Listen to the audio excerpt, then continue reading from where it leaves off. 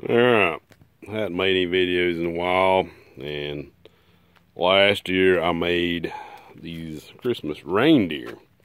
Well, this year I'm going to try to tackle a sleigh. And this sleigh measures 3 feet by 5 feet, and I got a paper pattern off the, I think it was the Hallmark Channel. They had a sleigh. Anyway, so I got somebody to draw it out to scale for me, because I'm definitely not an artist. And then I cut my pattern on a piece of 1/8 inch Luan, like you'd put down under a vinyl flooring or something. You can see my sleigh. So I'm gonna try to cut that. Basically, it's just trace and cut now for the profile of the sleigh. All right, I just cut my piece of plywood out. This piece is 3 feet by about 4 feet, I guess. And you can see I've got my sleigh marked out here.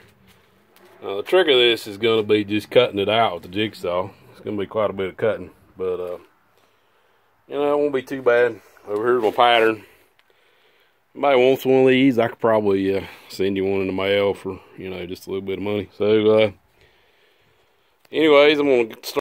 Alright, here's a little trick. You can see what I've got cut out. Let me just warn you, it's a lot of cutting, and I've been cutting probably 15 or 20 minutes now. These little pieces right here, I just drilled a hole in them with a 3/8 bit so I could get my jigsaw blade in there. So that's just a little trick.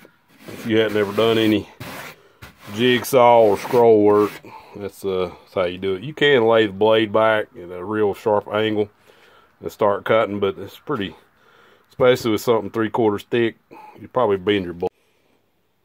Alright, there's the first side. I messed up a little bit right here, so I kind of had to, it's supposed to be a little more pointed, but so I just kind of made the other side to match. And you know, I'm not going to be looking at this thing from under a microscope. You know, sitting out in the yard, you'll never know the difference. So alright, here is the finished sleigh.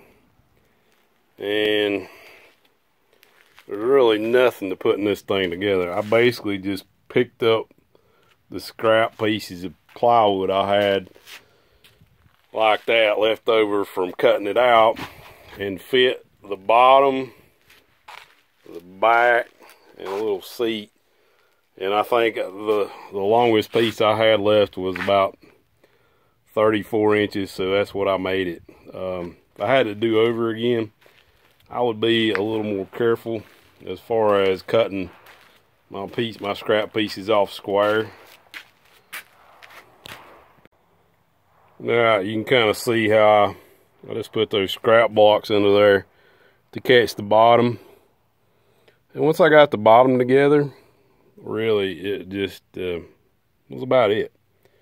And then I just cut a back and a seat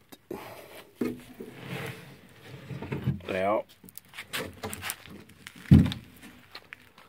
So yeah, that's it. It's a little heavy. It's probably a 2-person moving job.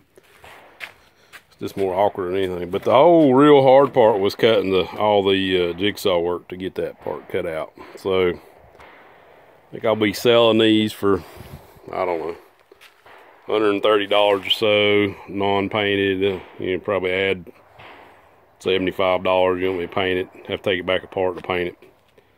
So